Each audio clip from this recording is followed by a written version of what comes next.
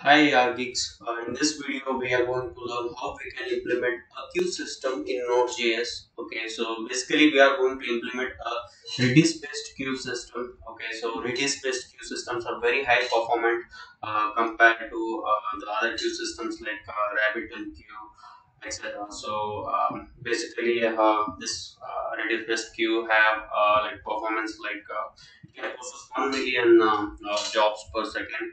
Okay, these are preferable in case of real-time applications. Okay, so let's see like how we can implement in Node and Express. So we are going to implement a queue system and a UI for the queue system. As you see, like we can easily monitor these queue jobs. Okay, so basically we are going to use this bull.js. So it's a famous Redis based queue system. So we use this bull package to create a queue, and then we use a bullboard npm package to create a UI for this queuing system, which we create using bull.js. Okay, so bullboard plus bull, we take advantage of these two to implement a complete queue system. Okay, so make sure first you install these npm packages. Okay, so which I am going to list now. So one is bull, and then we need these two packages.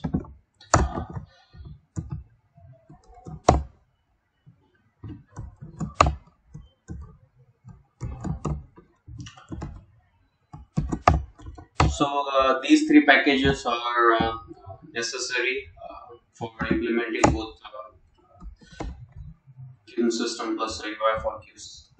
Okay, so I have installed. So please take your time and install these packages. Okay, so now we have these packages. Okay, so how we create a job and a queue. So okay, so if you have a Node.js project, okay, just make sure that you create a folder called jobs. Okay, within that you create an email job. You create some a folder or a job specific to some function. So let's say like we have a job of sending a notification. Okay, so let's create a notification job. Okay, if you have to send notification, let's say like in this video I'm going to just send an email. Okay, in my local system, so I just created an email job. Basically, I just plain class here. So as you see, I am importing this queue from the bull. Okay, uh, and then I'm just creating a new queue. This is the queue name which I gave it here. So it's basically a email queue, and I'm taking a Redis URL. Okay, so basically it points to a Redis server. Okay, so since we are implementing a Redis based queue system, we need to have Redis running in our local system. So since I am using Windows, okay, so I have a Docker image to run Redis. So I'm running in my local system. Okay, so basically Redis is available, so you can just take a hold and run it. And okay, so this is my Redis URL running in my local system, and just giving that URL here. Okay, new queue name and Redis URL as a second parent. So now I have created a queue. Okay, so I'm just using an event. So just to make sure that when job completes, okay, um, I will just log some information like job ID or whatever. Okay. So the one more important thing is okay. So the good feature that this bull.js provides is we can run uh, as a separate process. Okay, if you are running something, okay, some job, so we can run it as a separate process. Okay, so syntax for this is to like this dot email queue, which basically refers to this new queue which we created. Okay, so this dot email queue dot process. Okay, so all we need to do is to specify this email process where we exactly perform our job in a background process. Okay, so now what basically I'm doing is I'm just specifying the file which this bull has to consider whenever it has to send an email. Okay, so this is my email process. Okay, so I have mentioned this file. So this file, because of bull, gets these two params, job and done. Okay, so you don't need to bother about how this email process which I mentioned here gets these two. So bull takes care of it. All we need to do is add a job to the queue. So I will show that syntax. Okay, so we are just telling the bull that for this email queue, this email processes a file that actually sends email. Okay, so job is any data, it's objects and whatever. So that I send. So basically, this is a place where you can write your own logic to send or do whatever you want to do in background process. Okay, so I'm just basically just sending this mail. So okay, so the main important thing is this job.progress basically tells okay, to that the job is in progress. This particular job, which has a specific ID, is in progress, and whenever we are done with the job, so all we need to do is just call this done. Okay, so this for the important thing. Just make sure like you call a job.progress with a 42. Okay, so don't worry about this code. So it's bool specific, and just pass this code whenever job is in progress. Okay, so and just do done whenever it completes. Okay, so it is quite important to indicate this to reflect things in bull board UI. Okay, so now we know like we have created email job. Okay, and then we have created an email process. Okay, so basically I'm just running this email, sending email as a separate process.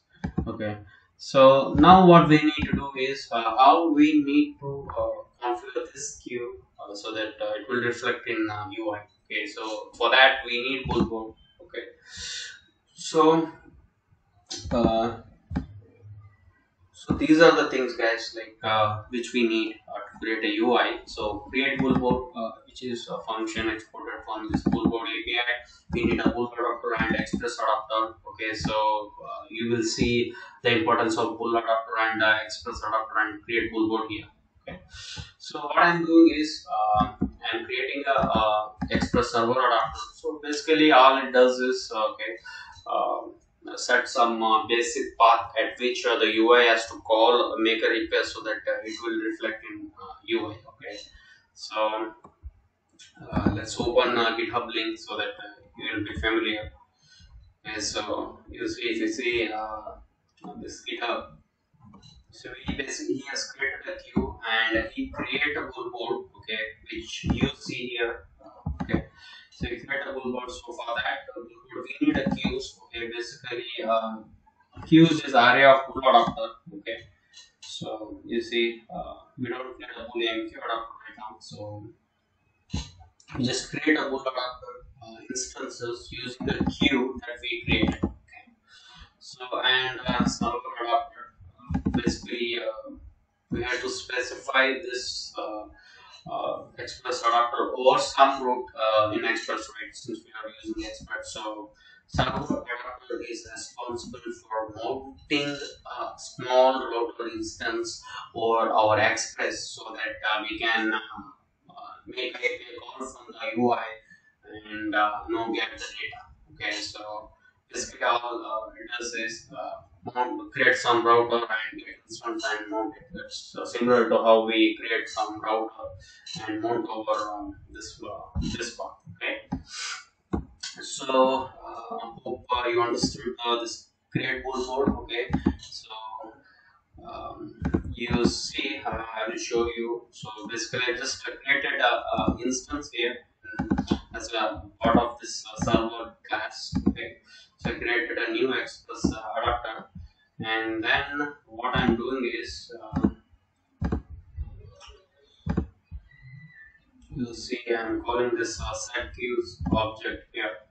So basically I create a server instance. I'm calling set routes set queues. Okay, server is a class where I create express instance. If you have not watched my previous video, please do watch. It's very helpful. So I create a bullboard using queues. So I have created a new bullboard instance. So email job, email queue. So basically we have to provide a queue instance to bull adapter. So if you click email job dot email queue is nothing but this new queue which we create. Okay. So and service adapter is this dot service server adapter, which is an express adapter. Okay. So once in app.ts, so as soon as we call set queues, so all is set up. Okay, so we created a queue and mounted that queue to the bull board so that we can monitor that entire queue. Okay, so similarly we can create a multiple queues uh, like this, and just make sure like provide that particular queue as a bull adapter instance to this queue set. Okay, so this is what guys. So let's see an example now. So okay, so what I'm doing is as you saw. Okay, so I have an email process and email job. Okay, so I'm just sending some resend email instruction. Okay, at user route. Okay, so this is my recent confirmation instruction path.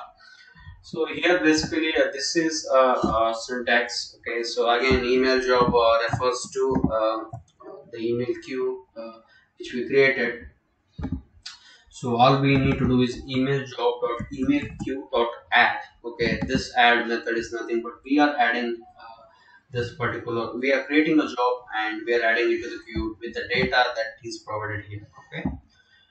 So this data is basically mail type confirmation link and user data that we get here in job. Okay, so that's why like I'm just creating the create password mail or send confirmation instruction. So basically send confirmation mail. So those kind of stuff. So here we have the send confirmation mail. I'm just specifying this mail type. So I'm just passing the data. So whenever we add a queue, so it gets here and it just sends this send confirmation mail to the user. Okay. So this is it. So you see some options here. So I'm going to tell you like what are the options that we can provide. So basically we can also provide a delay retry option. So if I just specify retry, okay. So basically it says like how many number of times that this particular job has to retry, okay, if it gets failed. Okay, so let's go to delay. Okay, so attempts, okay, not retry. So the key is attempts here. So basically you can provide all these options. So you see it here. So delay, attempts, repeat. Okay, so back off. So every time it fails, like how many seconds that it has to increase in exponential way. Okay, so the main thing is sometimes we want to delay the job for some time, so we can specify delay. Main thing is attempts. Okay, so how many number of times we have to retry attempt to complete this job even after it throws the. Okay, so so those kind of things we can specify as a part of second parameter to the add methods. Okay, so like usually the standard is to give 3. So we have given 3. Let's reload this. Okay, so basically this job is added to the queue. Okay, so let's see like how it looks in bullboard. Okay, this is my application. So guys, like currently if you are using a single page application, so bullboard doesn't provide compatible that much. So it should be a direct port on the Nodejs where we have to listen to this bullboard. Okay, so I reloaded the single page application. So the bullboard which you see is directly mounted over Node.js server port. Okay, you have to hit that node server port directly. So I basically mounted this bullboard over queues. Okay, so you see in server, if we went to the constructor, okay, I think I missed this. So here I'm basically mounting this particular bullboard. Okay, just specifies the path at which I have to mount. Okay, this server adapter dot set base path. Okay, I'm just setting it to queues. Okay, and so.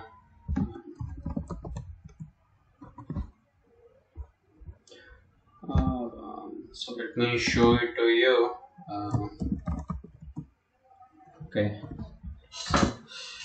so I'm setting a bail pass path at which it has to listen, which is a queue, and just make sure like you're setting it to this queue here. So this server adapters base path, okay, and this app.use should match. Okay, this queue base path, okay, plus this one which I'm highlighting should be in sync. Okay, so basically we are mounting a small router like user route and company route. Okay, so if I hit Q, so it just makes a call, and the rest of things is taken care by bull and bull. Okay, so I send some instructions. So you see like some job is added to delayed job, and it will move to active after 5 milliseconds. So it came to active. Once we saw the mail, it will move to completed. Okay, it is 3, now it will move to 3. It is 2, it will move to 3. Okay, so okay, now I got the mail in my local, so you see it will increase to 3 from 2. Okay, you see there are no active jobs, so you see like the jobs which are completed. Okay, so even though if you have a failed job, you can retry basically. Let's say like there is some syntax error. Okay, uh, job.progress. Oh, sorry.